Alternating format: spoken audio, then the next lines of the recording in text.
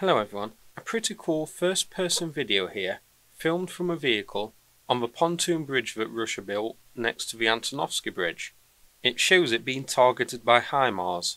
Satellite imagery from October the 20th showed that Russia had completed the pontoon crossing, and now it's been attacked, but we'll have to wait and see for more photos or videos to see what damage this caused.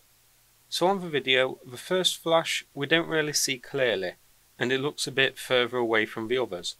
I wonder if that one is actually a flash of a SAM launching. It's a possibility.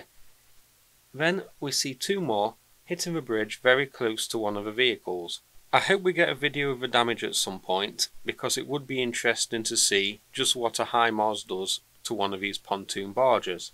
Now this video shows just how accurate HIMARS is. The pontoon bridge is built very close to the actual bridge to try and shield it, yet here HIMARS still managed to hit it. The video also shows us that Russia still doesn't have an answer for HIMARS. They're still hitting the targets quite regularly, and with no sign that any are being intercepted, or any sign that HIMARS attacks are decreasing. The image that you can see now is of the bridge from Google Maps. It extends along the eastern side. This vehicle was driving from the north to the south. So that's it for this video. I thought it worth taking a quick look at. If you found it interesting, please click like and subscribe. I'd appreciate it. Take care everyone.